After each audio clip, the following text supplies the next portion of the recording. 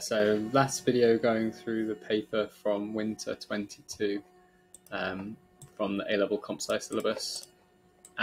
We just wrote and debugged this search value function, recursive function that takes a binary tree and finds a value. The problem that we had was we had the left and right pointer swapped. So if we were lesser, we were going to the right, which is wrong. And if we were bigger, we were going to the left, but it needs to be the other way around.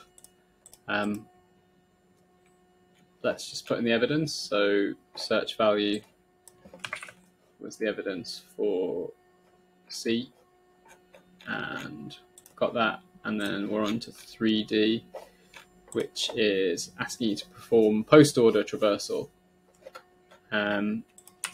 So you will know about in-order traversal because that outputs the nodes in order.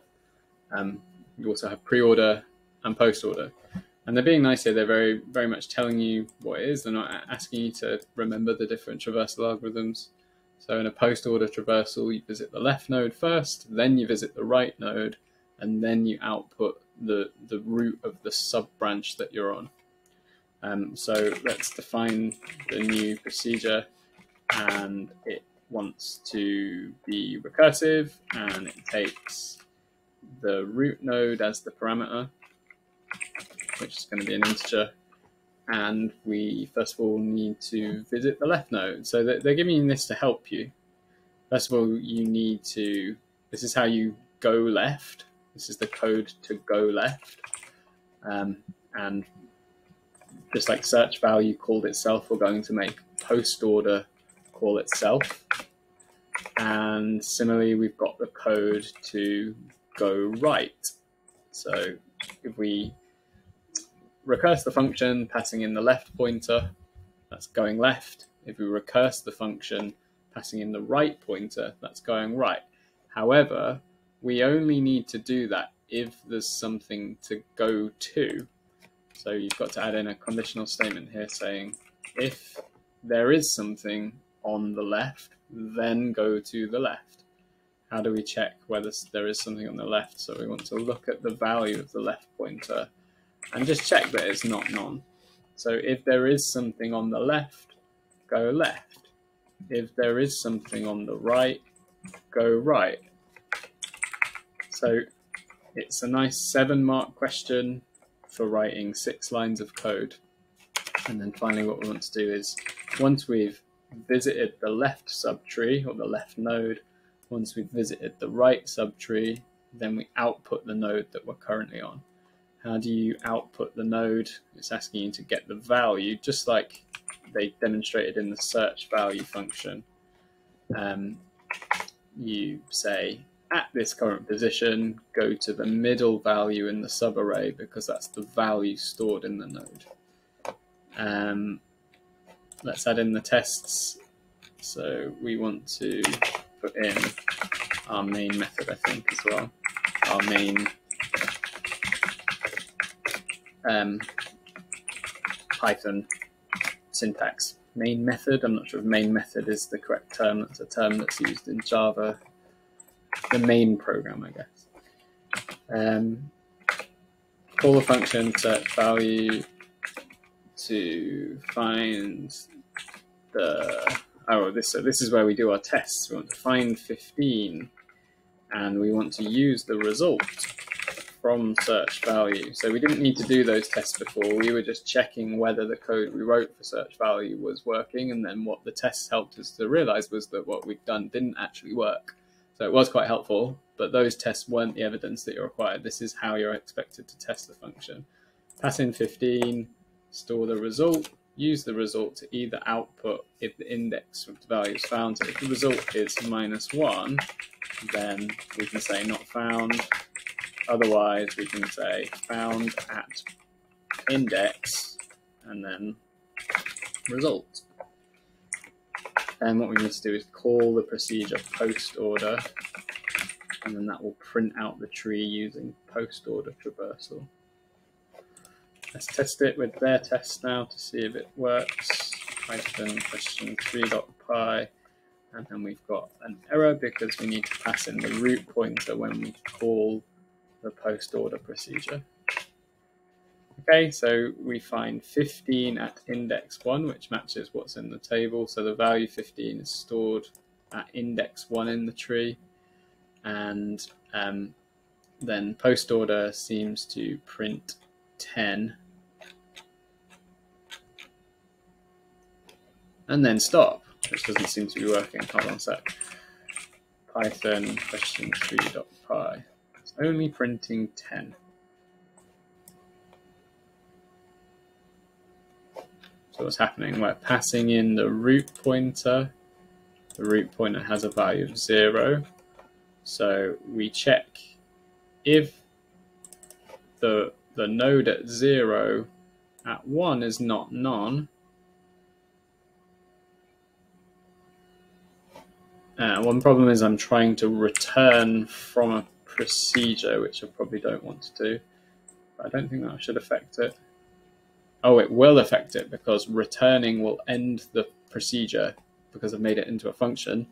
And the problem is that only the topmost layer of the stack was getting printed. So the last leaf node. Not sure why it wasn't 58. It seems like it's the last leaf node linked on the right. Oh, because the right traversal was happening second. All right, so if we take that away, then what we should see is that each recursive call will be able to finish. So each value will be able to get printed. Fingers crossed. Okay, so now it works.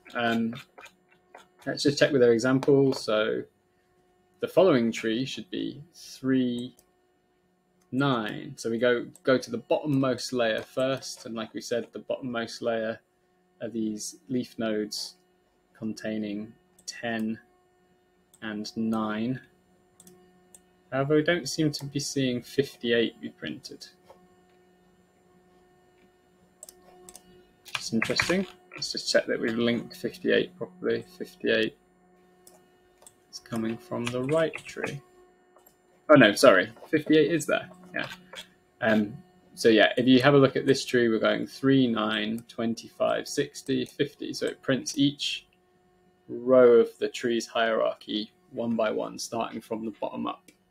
In our tree, we've got 10 and 9, and then 3 and 15 and 58. So 10, 9, and 3. Hold on, 10, 9, and 3, and then 15 and 58, and then finally 20. So let's just take that code. Let's put that in. And that was for 3D. No, sorry. That was for 3E1 and the post order procedure. You must test as you go, that's what I'd advise. And then the screenshot finally.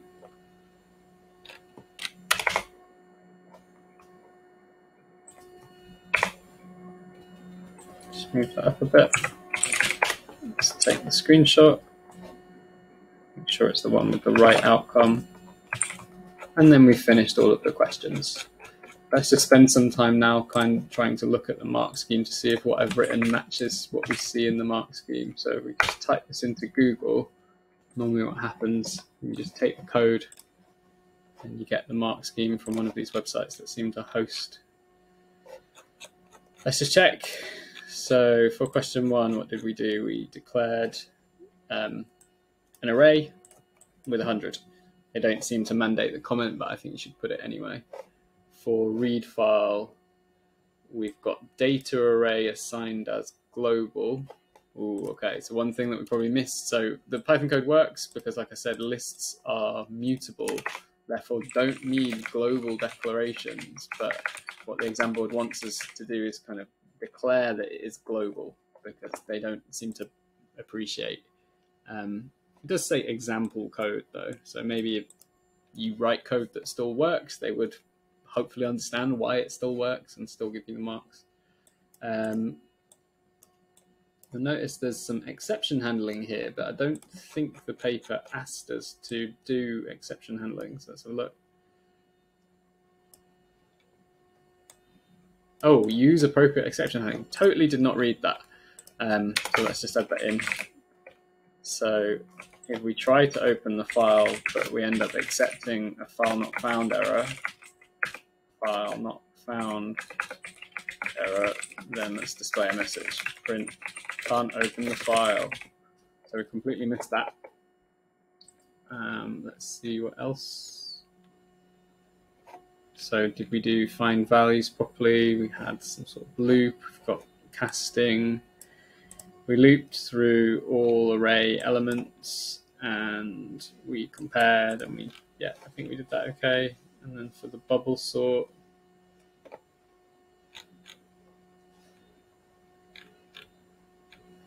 so again, they want global, which we did that time. So we made sure to do it for bubble sort, but we didn't do it the time before. But yeah, try to remember, even though your code will work without a global declaration of a list, put it in because that's what they're expecting. Notice that this algorithm isn't using the more efficient version of the bubble sort that stops when it's sorted. So you can just do like n-squared comparisons, or I guess in this case, they are decreasing the not trying to swap from the sorted list, which is good. And then let's look at question 2. So the OOP question. Still think you should use pseudocode style syntax, though we've seen that in some of the past papers for attribute declarations. And notice here they want you to create 15 separate variables, which doesn't make any sense to me, given that when you answer your paper 2 theory questions and you say, why do we use arrays? We use arrays to not make a number of different variables, but I'm sure that they would still give you the mark if you declared a list or an array of the variables instead.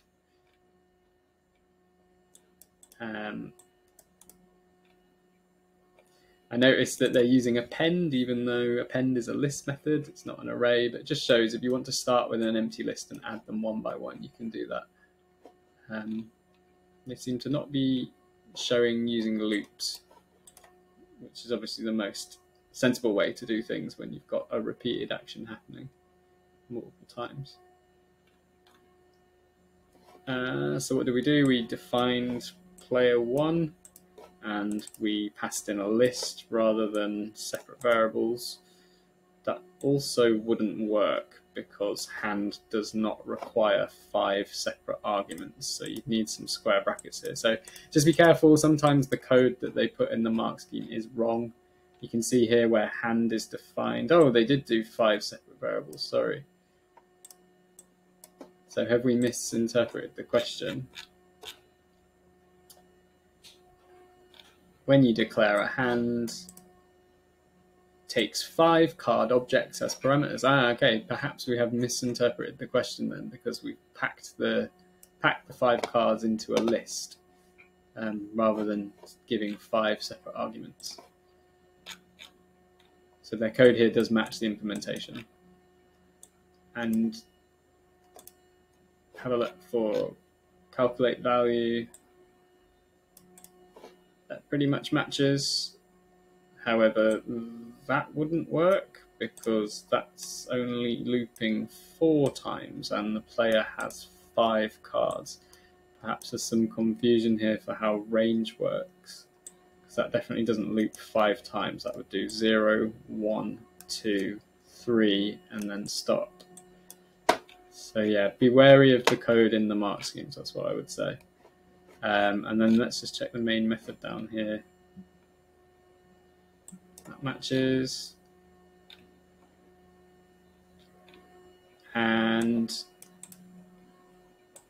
oh, it says there's 20 nodes. Why would you loop 20 times? What does the question paper say?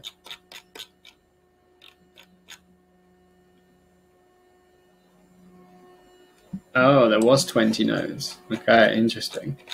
So what this means for our OOP question is that when we're assigning the null values and we're linking them, we definitely did assign, we definitely did create an array of 20, didn't we? So to make it complete, we need to go through and link all of the remaining nodes. So 10, 11, 12, 13, 14, 15, 16, 17, 18, and we want to, I think they should be linked on the left, because in case you want to perform an insertion each time, create a linked list for the free list. However, actually, because there's no deletion and they just tend to use +1, you shouldn't actually need that code now, in hindsight, because this is already defaulted to the 3 non-values. So now they've tended, when you do get an insert question, all you get is free pointer equals free pointer +1, because there's no chance for the nodes to go into a jumbled up order, because you don't need to delete a node. So it's not like a linked list approach. So they've actually changed the way that they've modeled this. So I see why now this has just 3 null values. So this will set up the null values for the extra 14 nodes, so we don't need to worry about that. And this is what we've done here. That's fine. And let's just check. Well, we know it works because we got it to work. Let's just check the post order function. Don't need to cast that into a string because Python's print can print anything. Do they want us to print the pointers too? That's what they seem to be suggesting.